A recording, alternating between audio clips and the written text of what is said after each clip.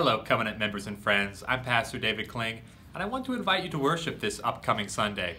I'll be preaching on one of the most beautiful passages in Scripture from John chapter 1, verses 1 through 18, with a sermon entitled, Have I Seen You Here Before? It's going to be a fun Sunday. Children will be working on crafts and a service project for Ridgecrest Elementary School. So that's a great way to serve and to get involved in the kids ministry this upcoming Sunday. On Wednesday, our youth are going to be leading Christmas caroling for some of our older members, visiting their homes. So if you'd like to participate with them, that's this upcoming Wednesday at 5:30.